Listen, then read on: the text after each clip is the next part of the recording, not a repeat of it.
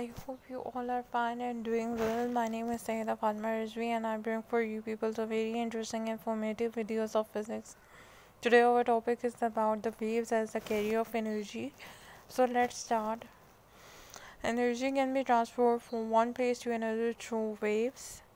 So it is obvious, as the name suggests, the wave is the carrier of energy. So energy can be transferred from one place to another through waves. So we have taken the examples of the waves as the carrier of energy of the stretch string. As we shake the stretch string up and down, we provide our muscular energy to the string. Okay, as we shake the stretch string up and down, we provide our energy to the string. As a result, the wave can be seen traveling along the string. Okay, because the particles of the string are set in motion, so as a result, the wave can be seen traveling along the string. The vibrating force from the hand disturbed the particles of the string and set them in motion. So, as a result, the vibrating force of the hand disturbed the particles of the string. It means that the particles of the string get active and set them in motion. The vibrating force. So, vibrating force play an important role. These particles then transfer energy to the adjacent particles in motion. So all the particles of the string are set in motion. So when the initial particles get active, they transfer energy to the adjacent particles in motion. Energy is transferred from one place to another in the form of waves. So energy is transferred from one place to another in the form of waves. So as the name suggests, a wave is a carrier of energy.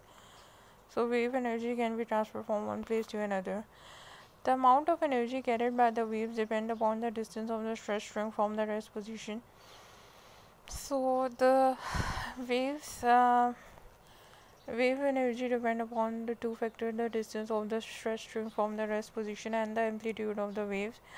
The greater will be the distance of the stretch string from the rest position, the lesser the amount of energy is transferred from one place to another of the stretch string, and if the distance of the stretch string is lesser, the greater will be the amount of energy transferred from one place to another of the stretch string.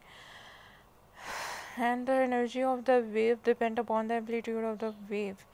Amplitude means the peakness of the wave. So the energy of the wave depend upon the amplitude of the wave. The greater will be the amplitude, the greater will be the energy transfer from one place to another of the stretch string, and lesser the amplitude of the wave, the lesser the energy is transferred from one place to another of the stretch string. So energy is directly proportional to the amplitude of the waves. Let's start further. If we shake the string faster, we give more energy to produce the wave of the higher frequency, and the wave deliver more energy per second to produce waves of the higher frequency. So if we shake the string faster, the more energy will be given to the string and more wave will be produced of the higher frequency, and the wave deliver more energy per second to produce the waves of higher frequency. So waves are the carriers of energy. Wave deliver energy per second to the stretch string to produce more waves of the higher frequency. Wave deliver more energy per second to the particles of the string as it move forward. So waves are also the carrier of energy. Water waves also transfer energy from one place to another as string. So how the water waves are the carrier of energy? Let's perform the activity. Drop a stone into a pond of water. Water wave will be produced on the surface of the water. So if we drop a stone on the surface of the water, water wave will be produced on the surface of the water and will travel outwards.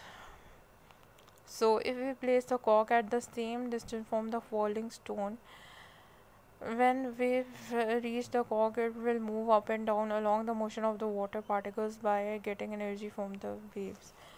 So along the motion of the water particles, the cork also move up and down because the cork receive the energy from the water waves. Okay, So this shows that the water waves are also the carrier of energy, and energy is transferred from one place to another basically through waves. So in this video we have studied that the waves are carrier of energy in any system in case of the string, in case of the water. In case of water, we have performed this activity. In case of string, we have studied that the waves depend upon the following factors: the distance and the amplitude of the waves. So I hope that you people enjoy my video. Thank you so much. Do like, share and subscribe to my channel.